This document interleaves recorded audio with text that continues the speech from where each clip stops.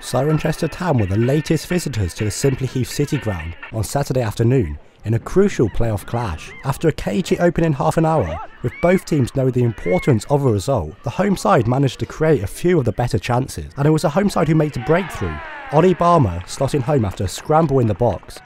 But the lead didn't last long, the visitors striking back just 2 minutes later, and 1 minute before half time, to the frustration of the Winchester City fans. In the cold weather and fierce winds, enough to blow the camera over, it seemed like a game of coping with the conditions, and Cirencester coped better, taking the lead shortly into the second half, with Joshua Grace Parsons calmly slotting home to the delight of the travelling fans.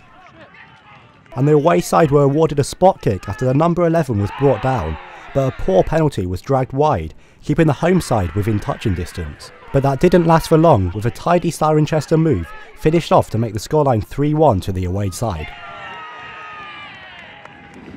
And it went from bad to worse for the citizens. Substitute Kieran Douglas was shown a straight red card after a high tackle. The frustration was showing for the home side. Yeah, it was a disappointing result. I think the conditions had a massive impact in the game.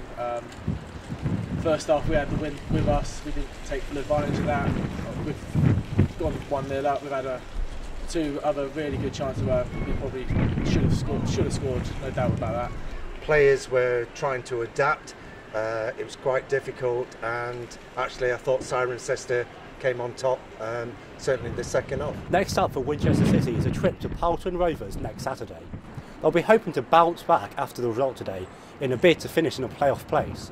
Cameron Cornell, Winchester News Online.